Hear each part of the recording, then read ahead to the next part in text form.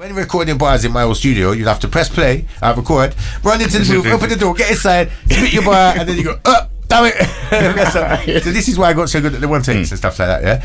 But I come to your studio, I think it was once, I can't remember what track for, I think it was, what was the first one we done? Me and Social. Oh, yeah. Oh. Battle Dome. Yeah. That was the one. It is the Battle Dome. And after that, we decided that we was going to do a See You Next Tuesday club. Yes, that's right. You always come around on the Tuesday. This was before Ujima, yeah. So we'd see you every Tuesday. And for me, it was, I trusted you as a producer to record my lyrics and make a good job of it.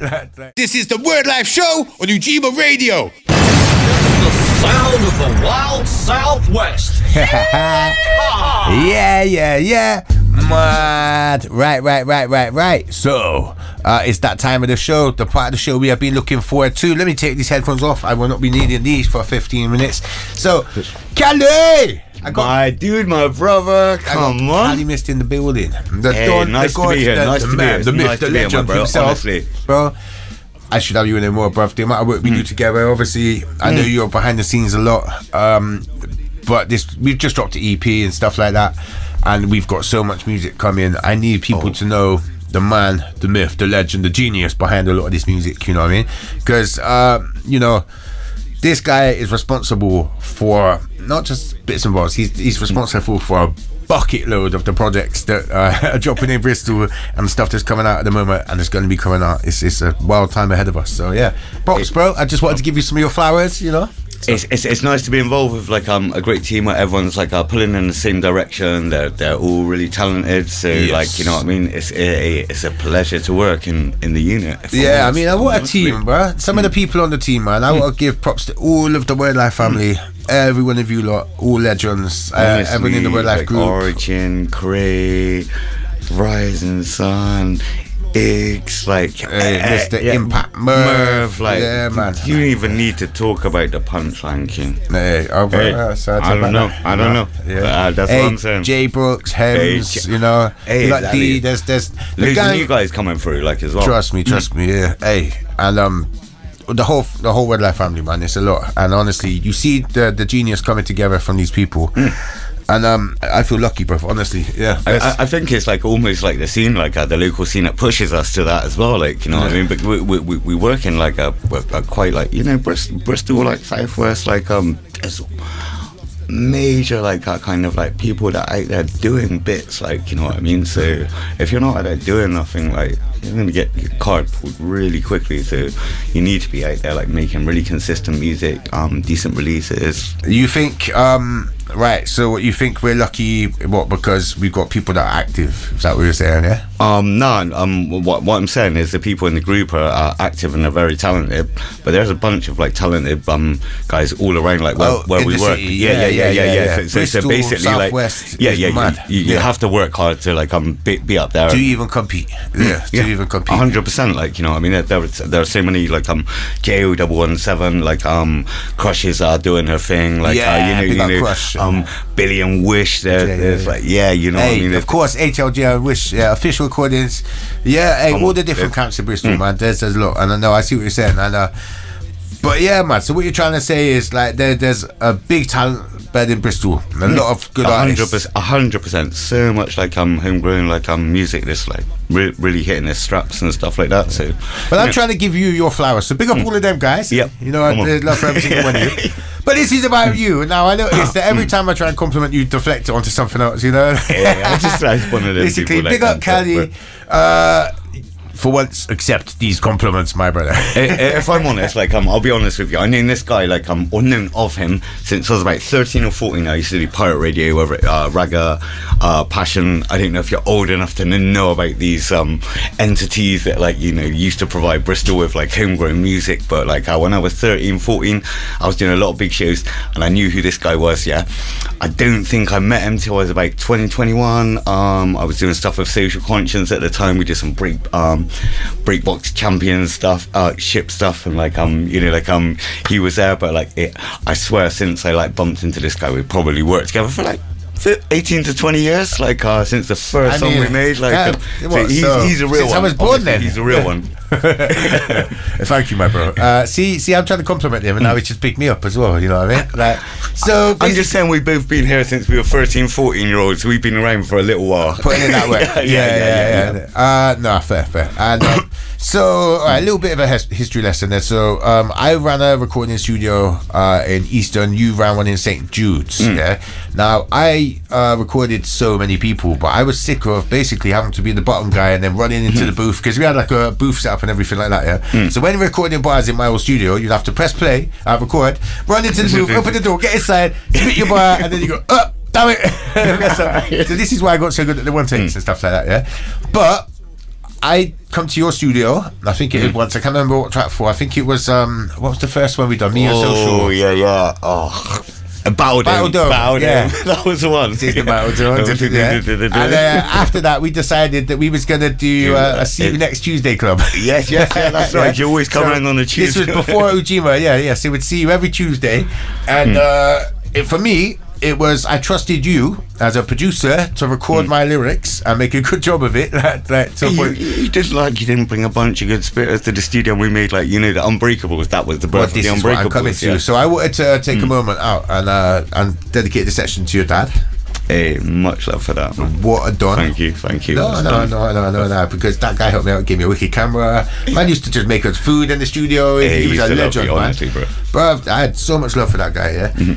We done an album in his house when you was living there. Yes. You had the booth in your dad's as well. That was good. Yeah. That was wicked. But he supported it so much. But then, so we done the Unbreakables album, and I swear the laptop broke, and certain things happened. It was switched between lots of different. My computer broke. Yeah. This computer to that computer to the hard drive to that hard drive. The stuff you went through emotionally in life like that, I don't want to say, but your dad passed away. These things happen, but there's sunshine and flowers from everything that happens in life, bruv. But no, I just think I wanted to, because I know mentally and stuff like that, when you've got things like that going, it's hard to even concentrate on music and things like that and stuff like that. But what we done, we put it together and we come up with the titles Unbreakables because we can't get broken, you know what I mean? And then boom, I think that's one of my favourite bodies of work ever made. Honestly, it was a little bit bittersweet, because I think I literally hit him up like a couple of days just before the thing, you know what I mean? Yeah. But also it was just I know it's a body work he'd be proud of, so he was much so proud blessings of you. And rest in power. So proud of you, bro. Differently, he loved it when we was in that room, and he could, he was in his element, you know what I mean? And he supported you like I've never seen a pop support some people. So props, man. He loved everyone that used to come in and record. All he wanted us to do was just make something of ourselves. He was happy for us to come in and do that. He just wanted us to. When I look where you are, what you're doing and stuff like that. So it's a teamwork makes a dream work, my dude. But you know, a lot of it to me, I remember those days with your pops and everything like that. So I want to dedicate a sizable chunk of our interview to pay some homage. Much love. I know he's looking down thinking, you're the good guy. He's a boss, bro. Right, so then we dropped Warpath. Yeah. Oh, Warpath. That was that was it was different because when we made the Unbreakable stuff, people just coming to Dad's. I think when we made the Warpath, so many people. It was when you had the gallery studio, right? In the studio, in the gallery. Yeah. Quite a similar ethos, you know what I mean? But yeah. Great bunch of rappers. But then, hang on, let me just change it so it suits it. Bang. Then we've just dropped Gangrene. Dun, dun, dun. Honestly, I've known Young and this guy for so many years. We just never jumped on a project together. So it's jumping on a project with family. A privilege, and I'm just appreciate how far it's gone as a project, if I'm honest. You know what I mean? We've hit brilliant numbers, great feedback, and I only did it because this guy twisted my arm. I was not even writing or rapping for about 5 years. He's not a rapper. He's not a rapper, bro. Yeah. All these tracks prove differently. Yeah. He just twisted my arm. Right, so I'm going to change the lighting back. So I just wanted to do that for Gangrene, did it? But I don't want to mess up the thing too much. But right, so that's the music videos out on all streaming platforms, courtesy of the Don Venomous visuals, the boss himself. You can't see him, but he's behind the camera. He's in the building right now. Like, but he's never gonna. He does exist, and he's yeah, he wouldn't have these videos if it were for him. But but right. So then next up, okay, so we got the Lost in Space project. Oh, then this one is a madness. I don't know, like, how you guys are not privy to like a lot of the stuff that like we listen to, but this probably has about 30 Bristol rappers on. It reminds me of like, you know, like back in the days they used to do like these brilliant like mixtapes, you know what I mean, that everyone would be on and every tune's a banger. That's what you got. Come on. So that's going to be dropping in about 2-3 weeks. Big up Voltron, Boise, Death Threat Cerrone on production. We got Kylie on the features for this one. Yeah, you go. But then, hang on. Next after that, with your production, we have me and Impact Merv. Oh, the crazy amount. Britain ain't great. Yeah. No, I might even leak some artwork. We'll have it probably pop up here. Yeah. Another great project. Like I believe there's like a Guire and Krazy EP in the working.